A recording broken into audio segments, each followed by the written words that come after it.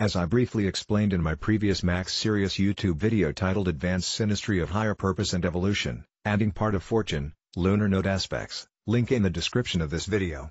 First impressions of Synastry astrological charts can be quite deceiving, if important points of the Synastry compatibility are not taken into account and considered. A very good case in point and example of this is my, Max Sirius, and Warren Buffett's, born on August 30th, in the year 1930, at 3 o'clock in the afternoon, in Omaha, Nebraska, astrological synastry chart. Without adding ascendants, midheavens, lunar nodes, part of fortunes and cryons, for example, and aspects to those important points, the synastry chart on the left-hand side looks very unimpressive and even challenging again. But once those important points are included in the synastry analysis of the chart, as can be seen in the right-hand side chart, a very beneficial and benevolent synastry pattern completion emerges again, in the form of a so-called mystic rectangle, again formed by the blue-lined aspects.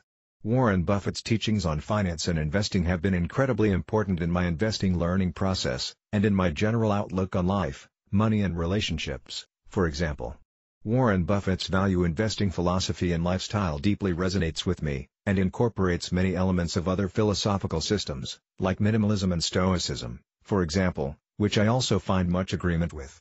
I believe this resonance and agreement is reflected in the advanced synastry chart and mystic rectangle pattern on the right-hand side. This is another example of a very productive partnership and relationship on deeper and more detailed synastry inspection, and how astrological synastry analysis confirmed, in this case my personal, real-life experience. I hope this video gave you some valuable food for thought, etc.